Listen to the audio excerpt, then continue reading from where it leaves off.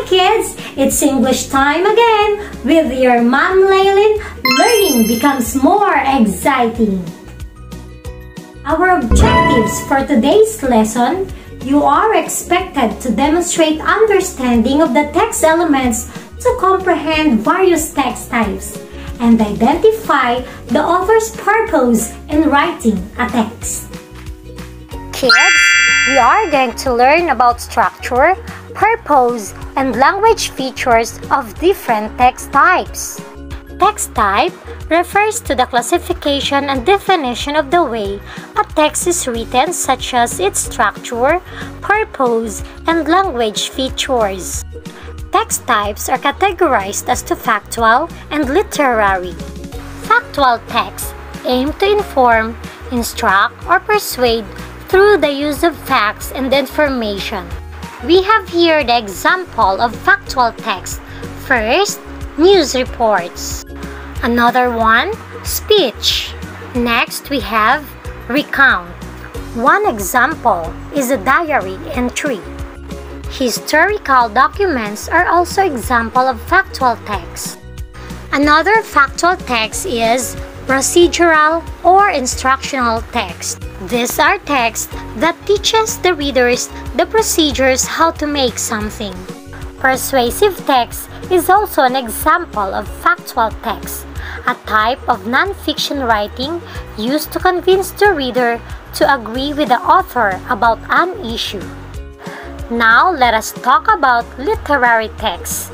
Literary texts are texts that are narrative or tell a story and contain elements of fiction. One example of a narrative text is novel. Have you read about Harry Potter and the Dark Knight? Fable is also an example of a narrative text. Do you know the story about the monkey and the chicken? Another example are the short stories. Do you know the story about the lion and the mouse?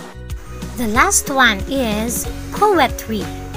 An example, Trees by Joyce Kilmer. Writers chose appropriate text types to match their purpose of writing. Text types have three main purposes: to entertain, to inform, or to persuade.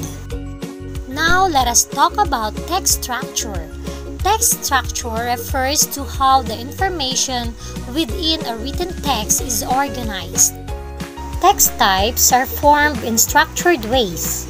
These structures are as follows: description, sequence, instruction or process, cause and effect, compare or contrast, problem or solution. Description describes a person, place, event, and animal. Sequence, instruction, process provides steps in performing an action or order of event. Next is the cause and effect. Seeks to identify what happened and how or why it happened. Compare or contrast provides similar and or dissimilar information about two persons, places, event, and animals. We use Venn diagram to show the similarities and dissimilarities of information. And the last, problem or solution, states the problem and the possible solution. Did you understand our lesson, children? Very good! This time, we will answer some activities. Are you ready?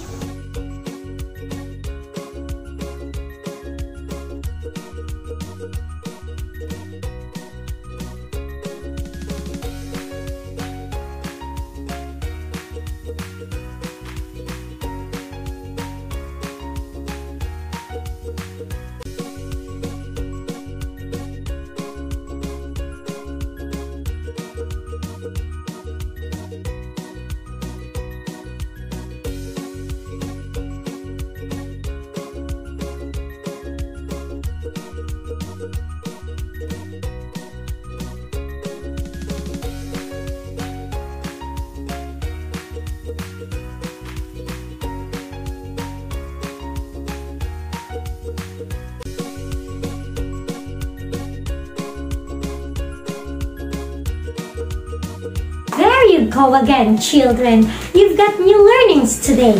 Congratulations, you did a great job.